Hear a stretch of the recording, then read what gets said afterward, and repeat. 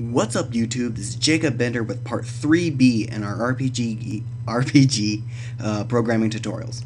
In the last tutorial, we went over movement, so basically we understand that it's actually an illusion. We're not using any actual physics with our character. But now, the problem is if we test our movie, and we go to here, if we move too far, our guy just floats in the air. Technically, he's not even floating, because this is just an illusion. It's just meant to look like your character is rolling or whatever. And either way you go, he moves. Now, what we need to do is we need to create a way. Oops, go ahead and get that out of the way. We need to create a way that whenever the character touches the edge of the map, he'll be teleported to what's called the Overworld. And for those, again, who don't know what an overworld is basically a large map that you view all at once, but the character usually moves faster across that, or usually you select waypoints you want to directly go to or travel based on from your current position. And so what we're going to do is we're actually going to go into our, first we're going to actually name an instance of our hero. We'll just call it hero. And we're going to go into our scenery. And then what we're going to do is we're going to take our square tool, a rectangle, create like a box about yay big, doesn't matter. Make it any color you want.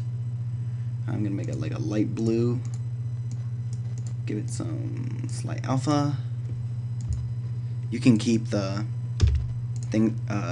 border on. I don't like to most of the time. Go ahead and convert it to a symbol. We'll call it wall. Now what you need to do is let's place it about right there.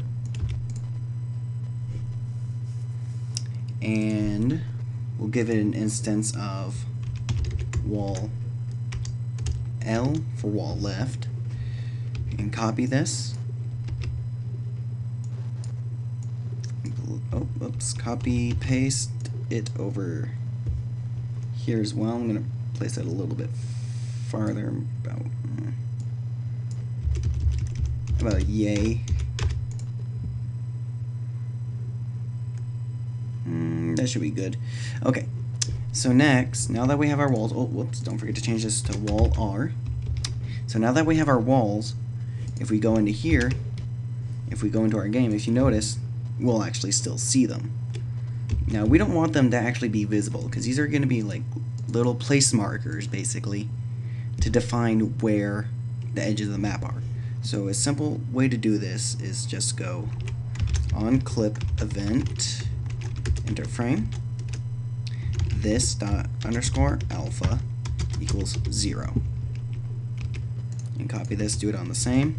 So now when we test our movie, you notice they are now invisible.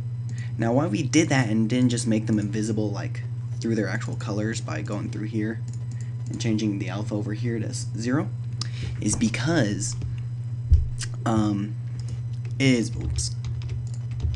we would like to be able to, see our borders. We don't want the users to see them, but the users aren't going to be seeing it like this. They're going to be seeing it like this. It's still there, but it's not. Its alpha is 0. So next, what we need to do is let's go ahead and just create a dummy overworld map. Nothing with real function right now, just something basic. Insert keyframe.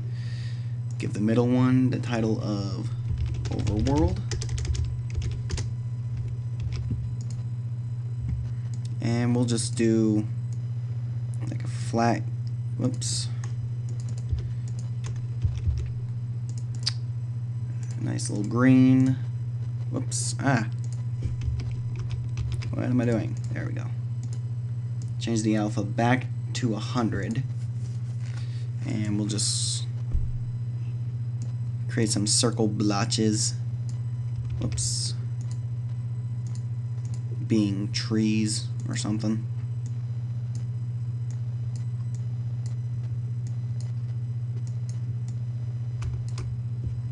Some big fucking trees. Anyways. Actually, the scenery is supposed to be going. It's good to have consistency, so place it there. Okay. So now if we go back here, we can now give function to our main character. And remember that our original movie clip is called Scenery. And then within it we have wall L and wall R. So if we go down to here and type in on clip event, enter frame, if this dot hit test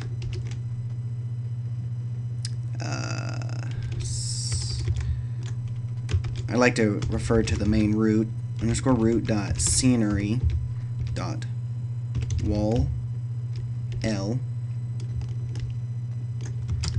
and if you type in the double pipeline, which is that key on the very right side of your keyboard, right above the enter and below the backspace, it produces the backslash normally, but if you hold shift you get a pipeline.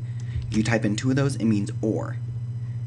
You type in that, then type in this dot hit test underscore root dot scenery dot wall R. Then for right now we'll just go trace. Actually, we don't need to do trace. We'll just type in underscore root dot go to and stop overworld. So now if we test our movie, hit continue. If we touch it, boom, we are now in the overworld. And basically it's the same concept with our hero in the overworld. Actually, there's one of two ways to do it. The way I'm going to actually do it is I'll probably just have a large map with different locations, and each location will have a button, and you just click. Yeah, you click to go to each area, and when you go to an area, I'll have a little status bar to say traveling to blah blah blah, and that timer will go up slowly, and during that timer you'll have a random chance for a battle encounter, and the farther the place is, the farther the loading time will be. Alright, so I guess that's it for this tutorial. To go over what we did again is we added barriers to our map, or to our first town, and we made it redirect a player to the overworld. That way a player doesn't go fully off the map. Now, if you notice, it did it when we went to the left side, so if we try and go to the right side, it does the same thing. And generally, sometimes, most of the time, you want to actually, you know, extend the actual map that way.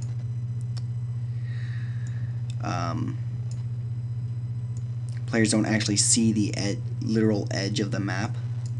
That way it seems, well, seamless. We'll move that temporarily.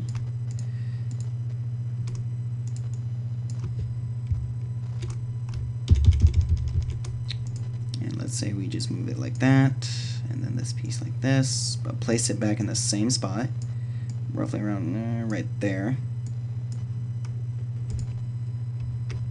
Usually want to give yourself a nice big space, so always test it. So now if we hit it, boom, we went to the overworld. And we didn't even see the edge of the map. Whoops. If we test it the other direction, I don't know why it's over here now. If we test it the other direction, oh, we barely see it, but again, that's easily remedied by fixing it yourself.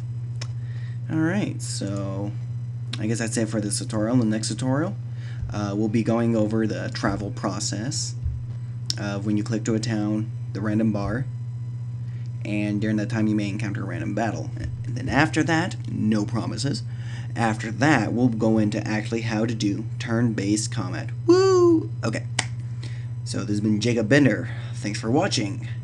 Don't forget to like, don't forget to subscribe, and I'll see you in my next video.